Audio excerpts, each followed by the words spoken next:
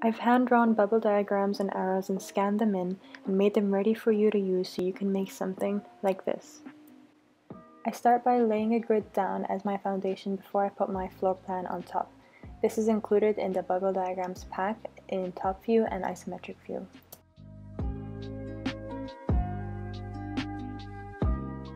I put my floor plan right on top and I make sure to rasterize the layer as well as change the blend mode to multiply. This is so I could see the grid background right through the plan. The floor plan I'm using here is one floor plan out of my basic floor plan pack. I'll put a link down below so you can check them out. Now I open my bubble diagrams folder and it's as simple as click and drag. You'll notice that the bubbles and the arrows still have their white background, and I left it there on purpose because I wanted to retain all the detail and leave that sketchy look. I just put the blend mode as multiply and you'll be able to see right through it.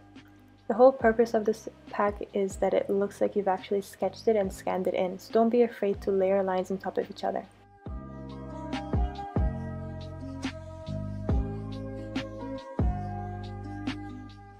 After all my bubbles are in place, I open my arrows folder and I start clicking and dragging the ones I want, making sure to keep the blend mode on multiply so I can see right through them.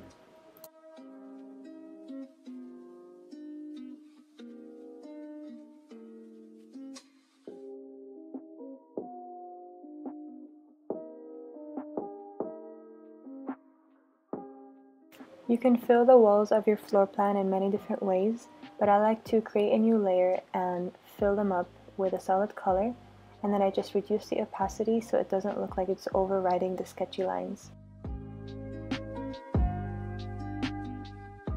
Now I'm going to show you how to make a similar concept in an isometric view. The isometric grid is already part of the pack, so I just click and drop that in. To get the floor plan in the isometric view as well, I just press Command T as a shortcut, and the angle is -30 and the height is 30. Then I just apply the same transformation of angle and the height adjustment to all the layers, so that way everything is in isometric view. Something that I love to do is to add text and make that into isometric view as well.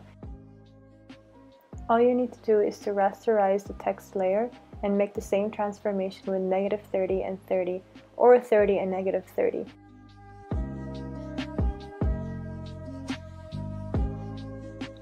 I've actually made it much more easier for you. I've saved and prepared all the bubbles and the arrows in the isometric view as left and right already, so all you have to do is just click and drag and they're already in their isometric view.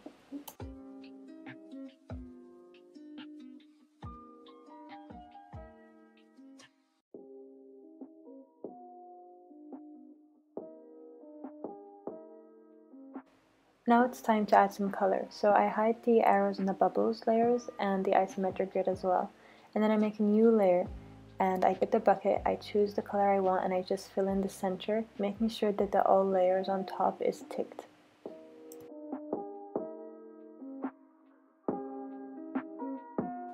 You can also add the colors to the bubbles themselves by making a new layer and filling them in. You can play with the opacity, and this works great especially if you want to color coordinate your entire floor plan. And don't forget, if you want something in the isometric view but in the different direction, the angle is 30 and the height is -30. There's so many ways that you can play with these. Make sure to tag me with what you create. It would make me really happy and motivate me to keep making new things for you guys.